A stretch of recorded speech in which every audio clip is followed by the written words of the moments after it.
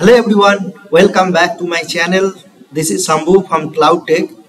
Today we'll talk about AWS ENI and what is our today agenda is what is the AWS ENI and what the real-time use of ENI and how we can set up the AWS ENI and how we can attach and detach on a particular EC2 instance and deep details about the ENI, and then we'll create one EC2 instance, and on that EC2 instance how we can set up the ENI, and if without setting that custom ENI, how it will be looks. Both the comparison also I will show you. Okay guys, so let's first talk about what is the ENI. ENI, let me show you that in AWS document. This is the document. I will give this document link to this video description so that you guys can refer this. It's a big document, so just I will give the highlight details. ENI is the a network interface. It's a logically network component in a VPC that represent a virtual network card, and that can be include the following attribute like IPv4 address and IPv6 address, public IP address, elastic IP address, and there could be some limitation also. Okay guys, I will give this link to this video description. You guys can have a look at, but just keep in mind this is a virtual card which will is a part of that VPC. Okay, this is the main thing of this ENI. Okay guys, and what the real life example, if I talk about like real life scenario, like think you have one application that is running on app server 1. Okay, here, and one client, you have some automation code which is connecting to your app server 1, and this app server 1 have one private IP address. Okay, by using that IP address this app server 1 is connecting. Okay, now think due to some XYZ reason this app server goes down, and now you don't have any ENI. Okay, now this app server goes down, and then again app server by auto scaling will create, right? Then another new ENI will create for this app server, and new IPv4 private IP address will create for this, right? Since it is creating new IP address for new ENI, then what happens if this client automation try to communicate, right? Then that whatever request is coming, that cannot be redirected to this app server. Why? Because now this client code have this app server private IP address, right? So that's the reason, again, if new app server is come, right, then this client side automation code, whatever it is there, then they has to change that new IP address to their code, right? Whatever like either they are using HTTP or they are using curl command, whatever they are using, right? In that they has to change their IP address. So that's the drawback if you don't have your custom ENI, right? So that's the problem. But whenever we are launching one EC2 instance, right, by default one ENI will create each and every time new ENI. But if you would like to specify it, right, your custom ENI, then what happened if this app server goes down, then whatever ENI was attached to this particular app server, right, one, then what you can, this ENI you can attach to this app server 2. Then automatically whatever request was coming to this app server 1, that will be redirected to app server 2. That's the benefit. But here you no need to change any code in that client automation. So that's the advantage and that's the solution of this ENI. Okay guys, so let's move on to the AWS console. So I will show you like how we can use it. So I have already logged in AWS console. This is the Oregon region I have now, and let's go to the EC2. Recently I have visited the EC2, so that's why I am able to see here. So if you guys not able to see the EC2 here, right, then you can search in the search bar EC2 here, then it will come. Okay guys, so let's click on the EC2 here.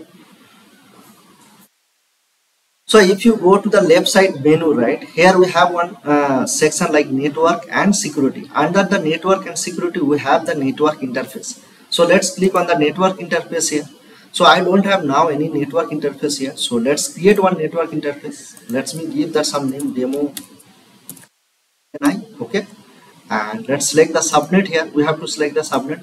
Okay, and then private IP address, like this is the IP address which will auto assign, or if you would like to do some custom IP range or custom IP address, then also you can select it.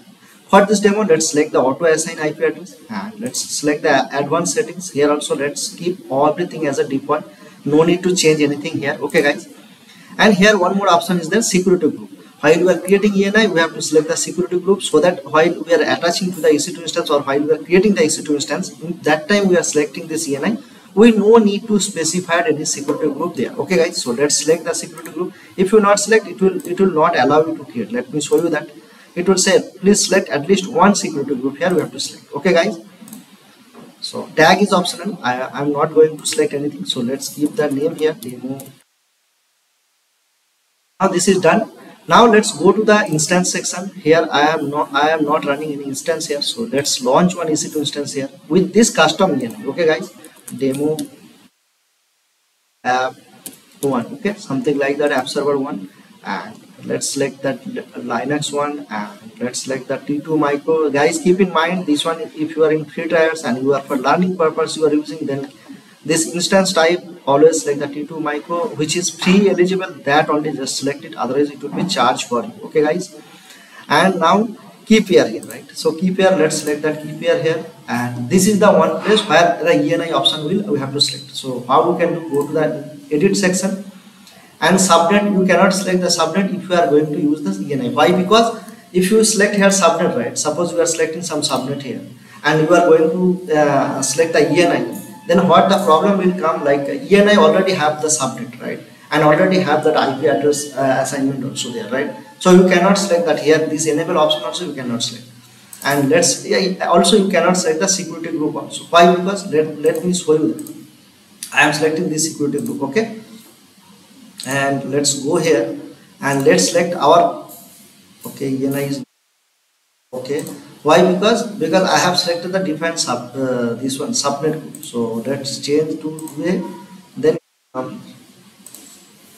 so that these also point, keep in mind guys, which like subnet like availability zone your ENI is there, same availability zone you have to launch the EC2 instance, otherwise you cannot. Suppose you are launching EC2 instance in availability zone 2B or XYZ, and you are trying to launch EC2 instance in the different availability zone, then it will not come. Just now I showed you, right? So it is if you select here different availability zone, suppose 2D, then in this ENI section that will not come automatically. Okay guys, so that point keep in mind.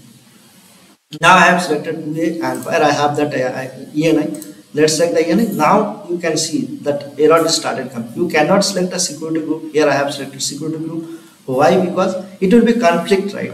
Because ENI have already one security group, and now we are again selecting the security group, then it will be the conflict, right? So that's why it is not allow you to select any security group.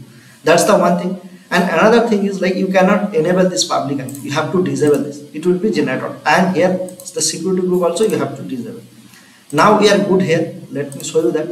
So I have selected my ENI here, and let's go everything as default. Let's keep everything default, and let's just review quickly here what we have selected. So now what we can do, we can either launch one EC2 instance or you can launch two EC2 instances. So let's keep one instance only now. Now instance launch is completed. Let me show you that. So if you see here, right, so if you see here, our ENI is one public and private IP address, which our ENI IP address, that IP address is kept here. Let me show you that. Let's come here. Let's go to the EC2 and let's go to the ENI, and let's me show you that IP address of that ENI. What the IP address? So 172.31.17.170, right? This is the private IP. Same IP address it is there in this EC2 instance. Let me show you that. See, this is the private IP address, right? Same IP address it is there. So now if I was talking about it, this client will use this IP address, right? And if this suppose due to some XYZ reason this instances goes down, right? Now let me show you that without our ENI. Let me show you how we can launch EC2 instance, and there also one byte without ENI. Okay. Let's come here. Let's select default as it is. Let's select this Oregon. Let's select our security group. Let's just launch here. Okay. So our instance is launched ready here. So what we can do here is, now let's go here, and now it is pending state. Let me show you that here. If you see here, the private IP is different. Okay, this is the private IP of that particular ENI. Here one more ENI is launched. If you see here, this is the private IP of this ENI. Guys, so if you see here, 90 same IP address, right? And you can, once you terminate this instance, this ENI also will get terminated. But you can protect this ENI also. If you don't, while you are terminating, if you like to don't terminate, you can not terminate also. Then same ENI you can attach to next EC2 instance also. Okay, guys. So like this it will be there. Let me show you. If I terminate this instance, right? Let me show you. Now I terminated that without one, okay, and then this also will get terminated. And that you can prevent also that ENI. Then you what you can do, same ENI you have to attach to next upcoming issued instance. Okay guys, so let me show you that.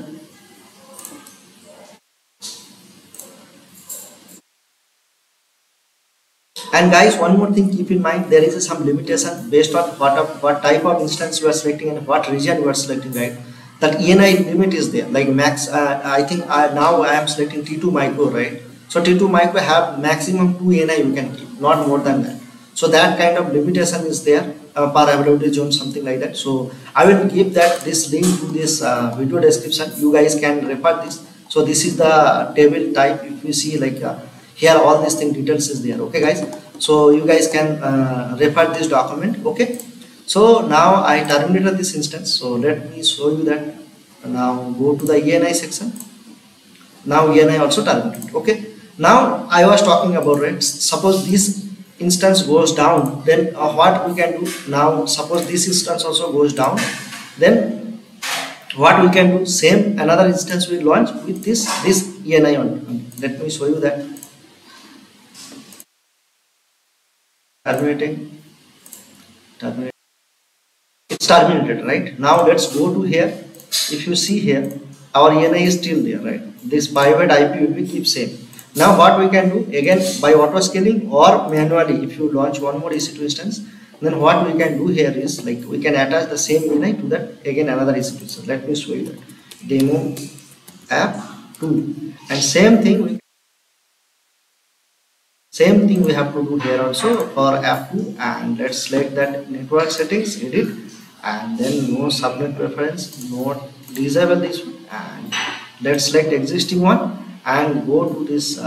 We cannot select the security group here, and so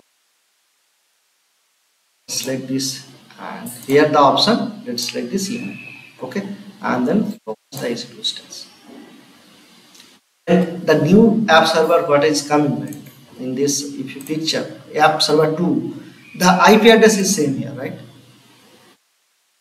Now let's check that EC2 instance, it is there running or not. Now app server 2 is came here. If you go to here, the private IP is same, it's not get changed.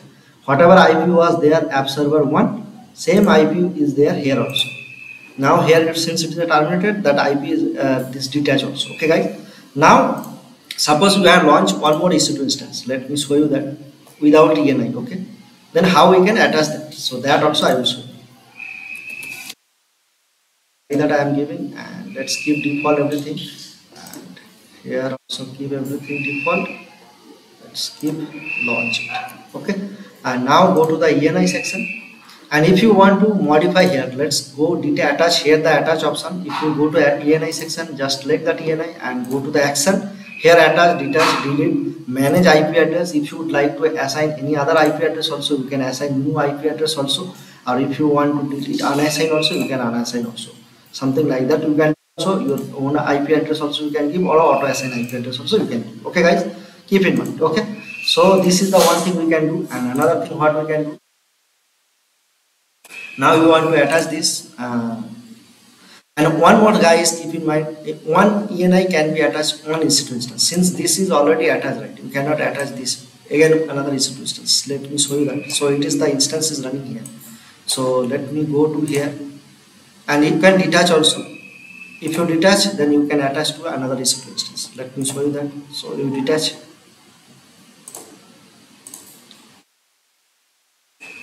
go here. What we can do, let's create one more ENI here. ENI assign and subnet, and select that 1A. Select the security group and create. Okay. Now this ENI is not assigned any IP address, right? Any instance. Okay. So let's select this one, and you can assign, attach here, attach option you can, and here you can choose the instance, which instance you want to assign. Okay guys, you can select here and then attach. But since the T2 micro has support to this attachment, right? So that error message, if you see that, you can see, right? So let me show you again. So let's click on attach. You can do, let me show you that error message. If you select that T2 micro here, it's giving that this selected instance type T2 micro does not support ENI Express. This point keep in mind. Okay guys, so that's all. We can attach, detach, manage IP address. This is the deep details about the ENI. So I hope this session will helpful to you guys, and if you feel this video is valuable to you guys, then I will request you guys, please subscribe my channel, share with your friend, and if you have any doubt or any question or feedback, please put that in this video comment section. I will address that in my next subsequent video. If you need any specific section video, then please put that also. I will address that too also. Okay guys, chalo, see you in my next video. Bye.